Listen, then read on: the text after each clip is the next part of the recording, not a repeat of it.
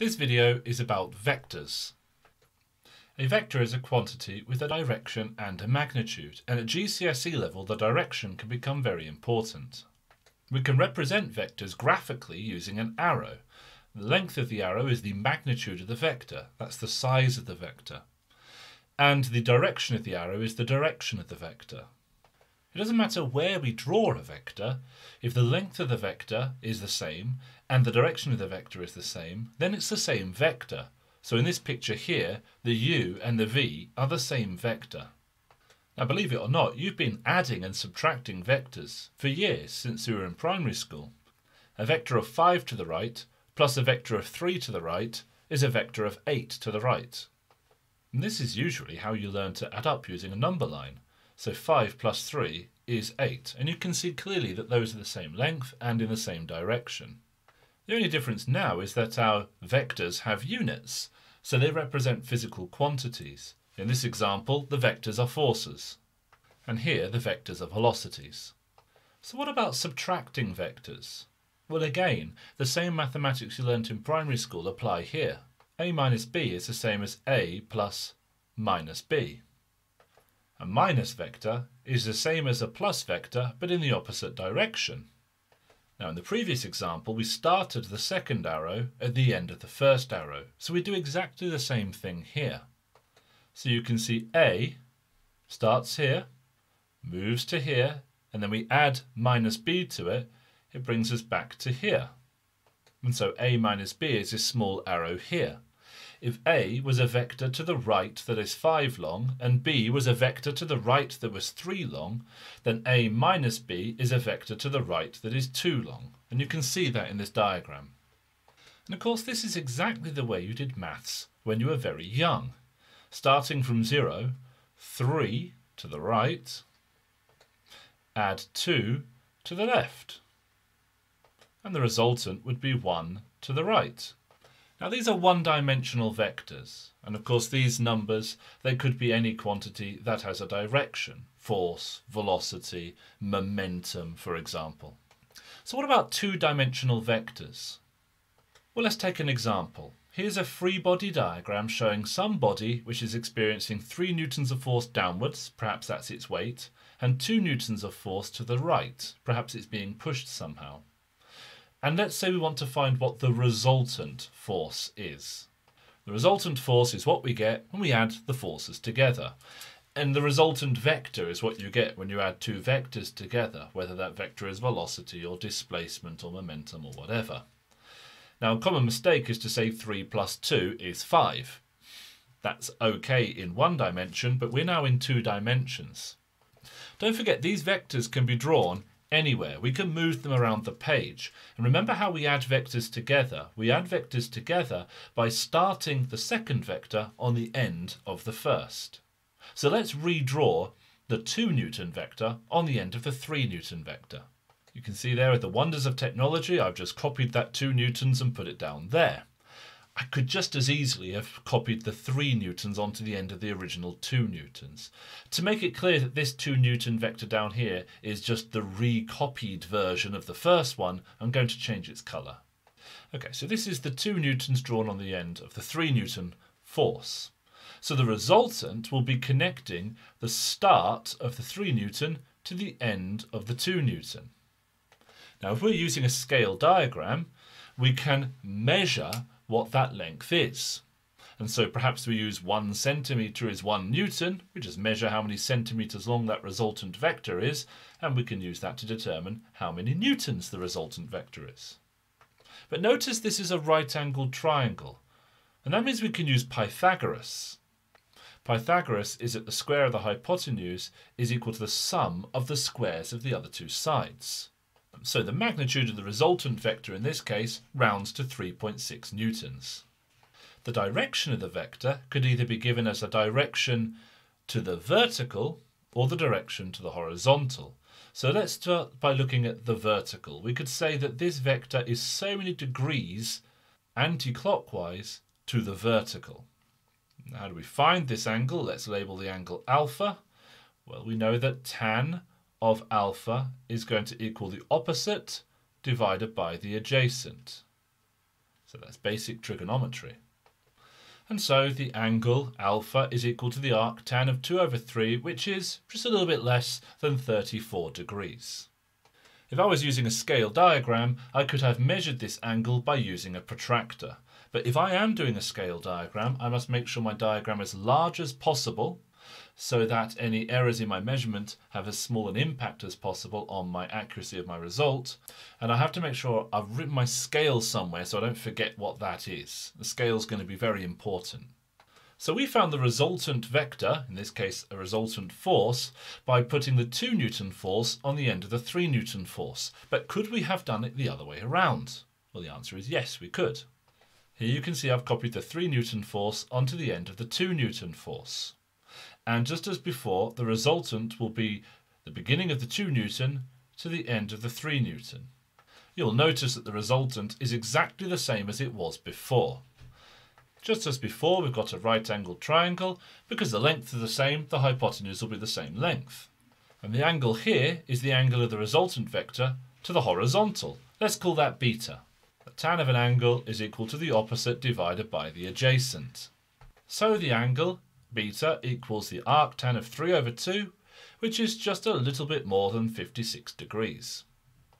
Now if you have two vectors that are not at right angles, you can still use a scale diagram. First of all, as accurately as you can, draw your diagram, and then follow the same rules as last time. Redraw one arrow on the end of the other. What you can actually do is redraw both of the arrows on the ends of the other one, and you end up with a quadrilateral. The quadrilateral is in fact a parallelogram.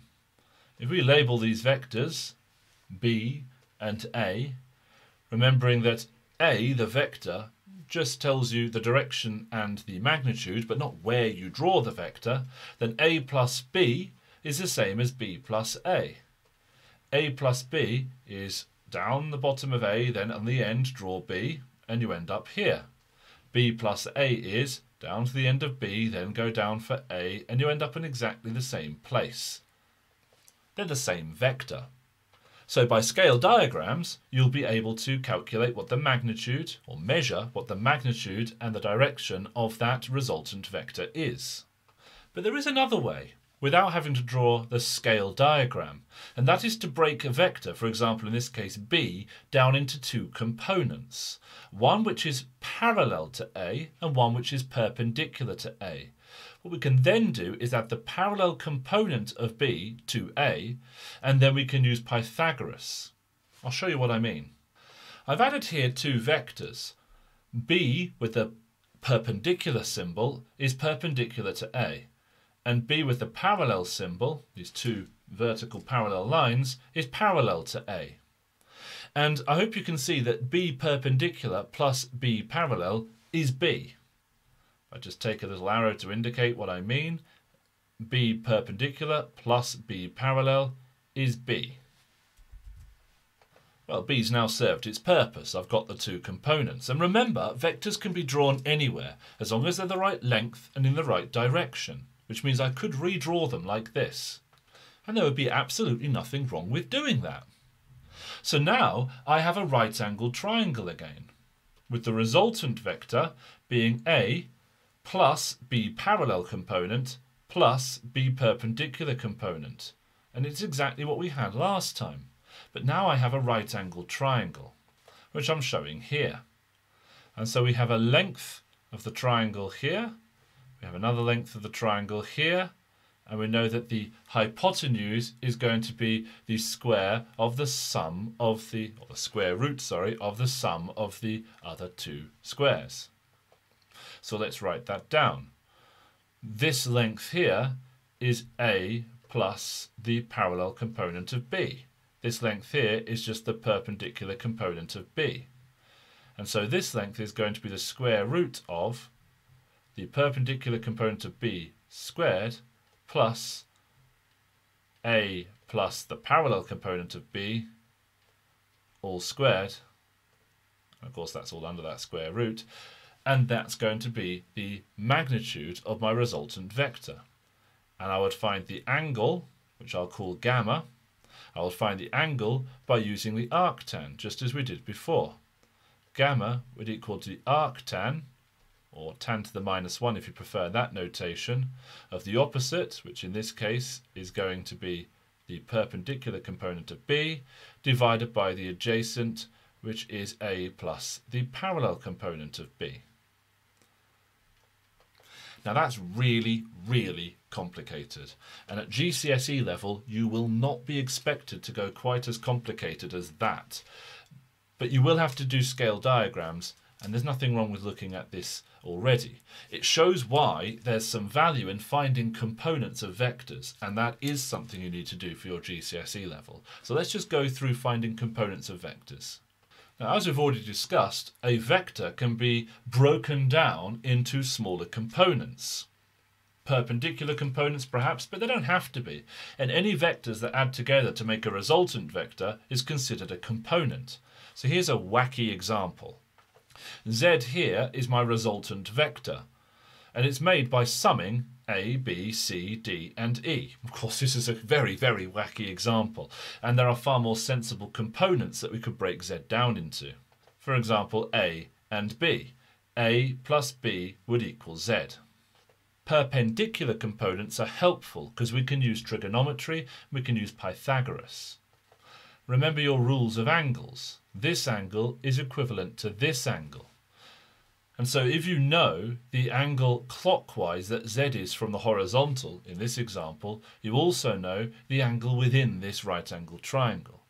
Reasons for breaking a vector into components include it's being easier to add components of vectors together, but also perhaps you want to know the component of a vector in a particular direction because you're only interested in the effect of that vector in that direction. And I'll give you an example. The ramp is θ degrees to the horizontal. The ball is acted upon by two forces. The weight of the ball, labelled mg, mass times gravitational field strength, is indicated here. Of course, that acts directly down. But the ball doesn't fall directly down, it falls in the direction of the ramp, which means it's accelerating in the direction down the ramp. That means the resultant force is in the direction down the ramp. Of course, we need to work out what that resultant force is. So I suppose what we really want is the component of the weight which is parallel to the ramp. And there we have it, a nice right-angled triangle with the component of the weight acting down the ramp I've labelled here F. And the angle within this right-angled triangle, this angle here is also θ, the same as the angle of the ramp. And so the component of force parallel to the ramp is mg sine θ. We used our trigonometry and we resolved our vector into two components. This component being the interesting one in this case. But what of the other component? Well, the component that is perpendicular to the ramp is not causing any acceleration down the ramp. And that's because there's an equal magnitude force in exactly the opposite direction to that component here, which is the normal reaction force. This force and this force cancel each other out, so the resultant force is just the force down the ramp, and the ball accelerates down the ramp as we'd expect. Okay, we've covered a lot in this video, and it's been tricky to get through it all, so feel free to watch the video again if there's parts that you don't quite follow, and you can always ask if you want some more guidance.